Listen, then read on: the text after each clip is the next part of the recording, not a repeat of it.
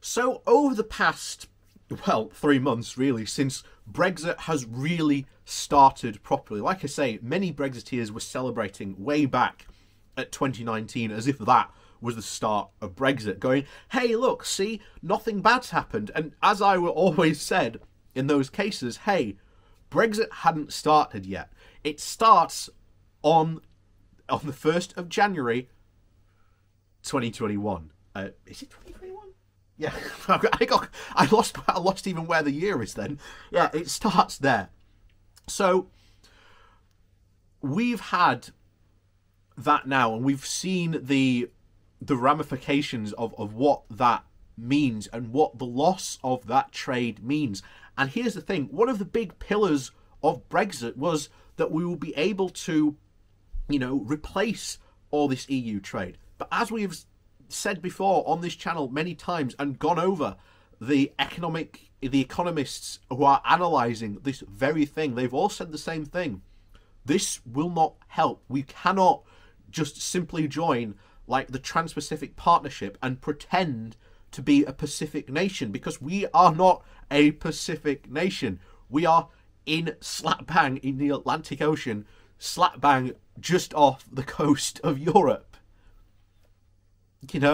It makes far more sense to be in and with our biggest trading partner, and that was with the European Union. Our top 10 countries, apart from the USA and China, were all European countries. Even when you go into the top 15 and 20, they were pretty much all dominated by other European countries. Distance matters, and countries always trade with their closest neighbours. It's called trade gravity. It is an observable thing, and doesn't matter what the Brexiteers try to say, you cannot change gravity. Whenever you drop an object, it's going to drop straight to the floor, not float off up into the air. But more about this in our article that we're going to cover today, because of course there are massive disruptions coming. And oh boy, if you think you are dealing with disruptions now, wait until the summer, because that, ladies and gentlemen, is where it's really going to kick off. So before we jump into that, please do remember to hit that like, share and subscribe if you are new to the channel as well. Welcome. And of course, down below there is a link to my Patreon page and a one-off donation link called Buy Me a Coffee, where you can, buy me a coffee. And thank you to those people who do support the channel that way. And now on with the article. So this comes from The Guardian. And today, today's article is called, its title is "The Collapse of Trade with EU Will Last Until the Summer." So the collapse of Britain's trade with the EU will continue into the summer, after the failure to recruit up to 30,000 customs agents, despite government assurances that normal service has resumed. Industry groups have warned. And of course, that's obviously the big lie that the government is trying to do. And I've said it before many, many times. This year, the government is going to try and do every single thing it can to try and prove that Brexit is a success. I can already predict that in December, we are going to get, or the government will release some sort of Brexit report to say, oh, look, this is how well Brexit went this year. Isn't it fantastic? Again, we're going to have fun when that gets released. So anyway, it continues. Delays and confusion at the UK ports, which have resulted in up to 40% of trucks crossing the channel with empty containers, threatens to put hundreds of small and medium exporters out of business and cost the government millions of pounds in lost trade tariffs. The warning follows the most dramatic monthly fall in exports from the UK to Europe since records began over 20 years ago. Exports tumbled by almost 41% as thousands of trucks failed to gain entry to the EU, mostly following customs hold-ups due to lack of compliant paperwork. Businesses also reported that a lack of customs agents meant that they were unable to respond to orders from customers based in the EU, or found that their goods were just returned at huge costs. In January, which marked the first month since leaving the EU on terms agreed by Boris Johnson's government, the official data showed that goods exports to the 27-member bloc fell by a staggering 5.6 billion, while imports fell almost 30%, or 6.6 billion. And that is a lot of money. That is a lot of money to lose. So the Cabinet Office Minister, Michael Gove, has answered critics of the UK's failure to prepare for border checks by delaying a previously agreed timetable for imports. Under a new scheme, controls on animal imports will be pushed back from April to October, and checks on other goods will only take place at UK ports from next January. So already they're trying to scramble for something that they should have been well prepared for. And like I say, if they weren't prepared for it, then why did we not extend the transition period? Which, again, it's a valid question. If we were not prepared for this, why did we not extend the transition period? So, oh, there we go. But Brussels has also insisted that the UK exporters comply with EU rules on imports, forcing many British firms to find a customs agent and a vet to clarify that animal products are safe to enter the EU.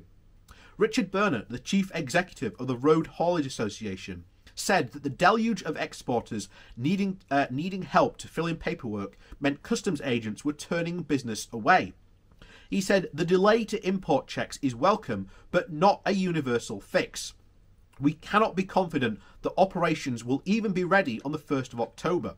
The number of skilled customs agents and veterinarians in place across the EU to complete the relevant documentation still falls short across what we need. When responding to the trade data, Lord Frost, the cabinet minister responsible for Britain's relationship with the EU, said that this was a unique combination of factors. That means that it was, quote, inevitable that we would see some unusual figures this January.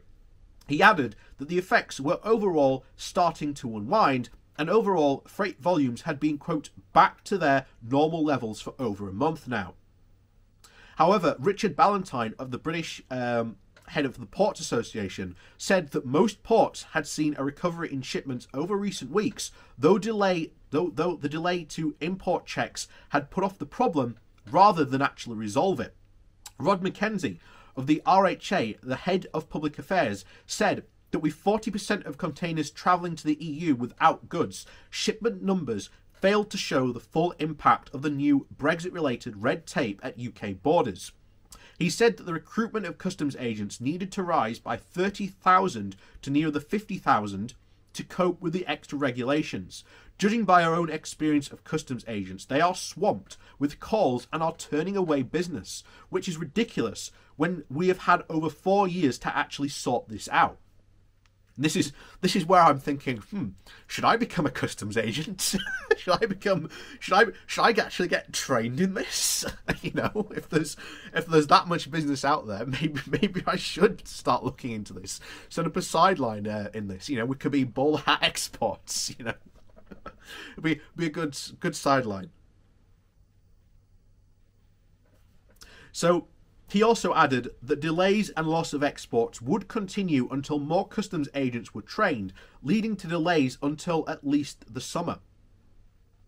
So the small and medium businesses are likely to be hardest hit by the death of agents that play the crucial role in handling the mountain of new paperwork being imposed on firms that wish to continue trading in Europe. Alex Alterman, a partner at accountants Blake Rotherberg, said, and the head of the firm's Brexit advisory group, said that there was no quick fix to this problem. What we need is an exporter support scheme to help British companies. Ministers have asked local chambers of commerce to train new customs agents, but the process is understood to be hampered by a lack of information and training of chamber staff to pass on. Alterman, who is also the chair of the British Chamber of Commerce in Germany, said that to pay customs agents, the pay of customs agents was low and meant recruitment was difficult. He added that extending the customs extents at the UK border until the end of the 2021 is a confession by the government that the border operating model is not working. Imports from the EU are still more than 30% down than compared to last year, and businesses are struggling to deal with the new red tape. A spokesperson for the HMRC said, in total, the government has made over 80 million support available to support the customs intermediary sector to deal with the EU trade in 2021. HMRC is designed the grant scheme to be flexible and used by the sector to ensure that they can increase their capacity as best to see fit, whether this involves recruitment, better training or use of IT. Recent research has shown that the sector expects to see a nearly fourfold increase in their ability to be able to process declarations, and that the immediate businesses who also have spare capacity.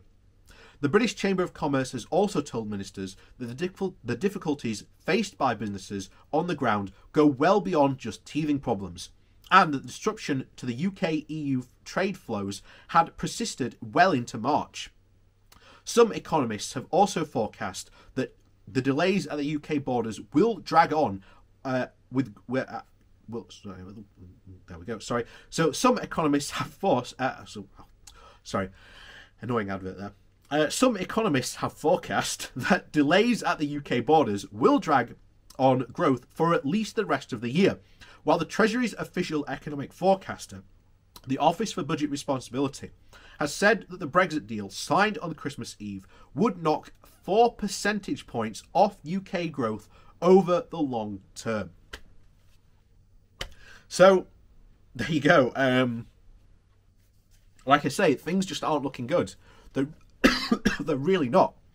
And like I say, most of these problems that we are facing aren't a problem of, well, we just need to learn to get better at it. The problem is that there is red tape there where there wasn't red tape there before. And the ironic thing of all, of course, is that people like Michael Gove, Boris Johnson, Nigel Farage, all said, hey, there's so much red tape, don't worry, we'll leave the EU and we can just get rid of this red tape. Of course, what they meant by that was that they want to cut regulations.